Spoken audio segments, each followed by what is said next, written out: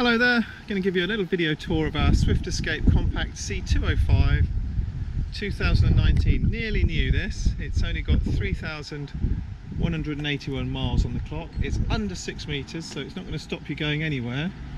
There's very little overhang on the back, so you're going to be confident on and off ferries. And it's the 2.3 turbo diesel Fiat Ducato engine. So let's have a good look around.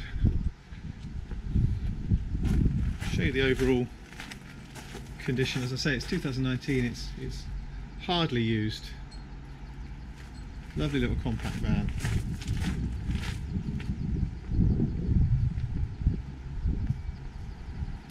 And in pure sort of white with these nice blue graphics. It's got the pre-drilled points for the bike rack if you choose to fit one. So it's an easy screw on there. Right, let's have a look in the cubby holes. So this is one of the access points to the garage, storage area, and then I'll take you around the other side and show you the other access point, which is a lot bigger. This little built-in cabinet here hides the Truma boiler, and the vent will inform you where the boiler location is there. That's the cassette emptying point for the toilet. Onboard water tank filling point here, and it's nice to have the option of an electric pump option to easily fill. So you stick a hose in, or you can fill from a container with a pump. Round to the passenger side we have diesel point there, gas locker here. As you can see, it's cleverly spaced for 2 bottles.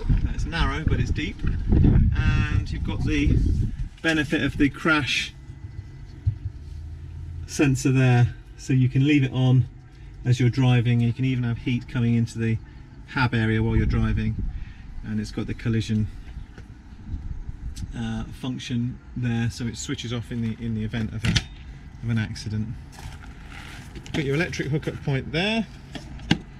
The vents there inform you where the fridge is on the inside, and then this is the extra large access point here for the garage. So you can see we've just stored the hab thermals in there and the carpets, but you can see you've got your water pump there, you've got the Truma heater boxed in there, and you've got the battery charger unit there.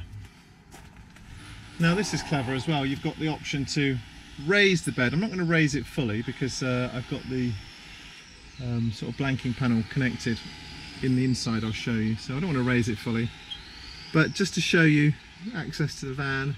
And then you've got extra height in the garage if you need it. That's what I was talking about there. That's clipped in, so you'd unclip that and then raise it fully on the inside. Okay, let's go and take a look inside. So you've got this clever little lowering, it's a chassis there, so you don't need a step. It's a very easy step in. Got this very trendy grey upholstery, 6-speed manual box, got the cruise control and speed limiter function on the steering column there.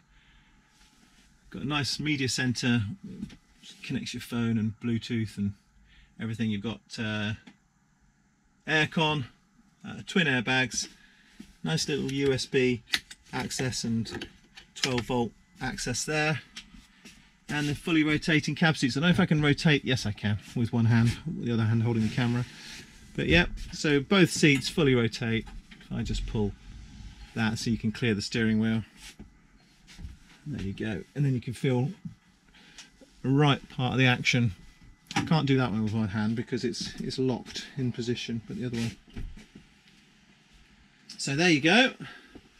There's the cab seats, and then the 2 front-facing seat belts there for the passengers, so that's nice and comfy riding for the passengers. facing forward. So if I lift up this and show you in here, that's your onboard water tank, and then you can see the easy cleaning and access there. That's the filling point to the outside world there. So nice and easy access, just sits underneath the seats there. This is a nice little extra little, that pulls up and locks into place, and then you'll need another hand to let it down, so I won't put it in place, but a little extra working area there. And I'll send you a link on this video to the Swift command control panel. You can also download an app, the Swift Connect, onto your phone and control everything that you can control with a touchscreen on here on your phone. And similarly with the True Marinet heating panel here, I'll send you a separate video for that as well. And again, you just download the True Marinet onto your phone and you can control that with your phone also. So let's move into the, didn't show you the storage, here we go. Little aircraft style storage cupboards above the where the passengers would sit there, and this nice big sort of roof light to flood the cab with light, so everything's really bright. Clever little cable situation here, so you can have toasters and things, and the cables can all hide away up through the unit. Okay, there's your 3-pin plug for the microwave. And if I can show you, little storage area above the sink, above the kitchen. If I angle down, I can show you this nice deep big circular washing up bowl, and then you've got your 3 gas burners there. It's a full kind of good sized oven and grill in there, and then this nice little inbuilt step up into the transverse bed here. You've also got extra storage, 1, 2, 3 overhead lockers there, and a nice having the roof vent and an extra window here, not only for ventilation but just nice to get natural light.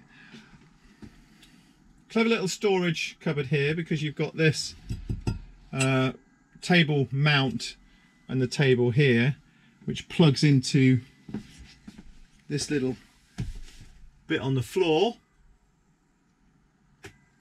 and then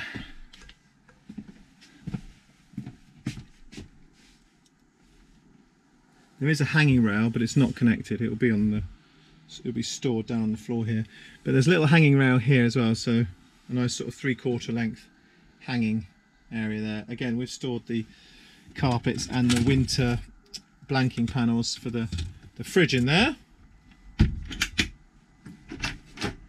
So that only leaves, oh, I don't think I've shown you the, sorry, I haven't shown you the fridge. A good sized fridge and freezer compartment here. It just sits below where the sink was there. And other storage in the kitchen, angle down, sorry, so give you a good look.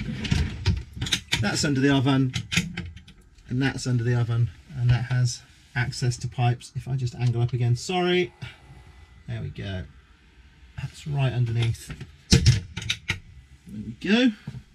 So that only leaves the bathroom, which is a little sort of semi, well, it is a wet room, because the shower is combined with the sink. Then you'll lift that up and attach it here, and you won't need to worry about getting all of the cabinets wet, because these are all just a 1 unit sort of plastic wet room feel. The only thing you have to do is pull this across to cover the door, but it's essentially sort of a semi-wet room affair in here with the shower. Your classic Thetford toilet, which rotates around for comfort. Got the emptying, got the locking thing there, and the flush there. Okay, I think that's a good little video tour of this Swift Escape Compact C205. Nearly new, very low mileage. It would be a good buy. and take you on many adventures, I'm sure. Okay, thanks very much.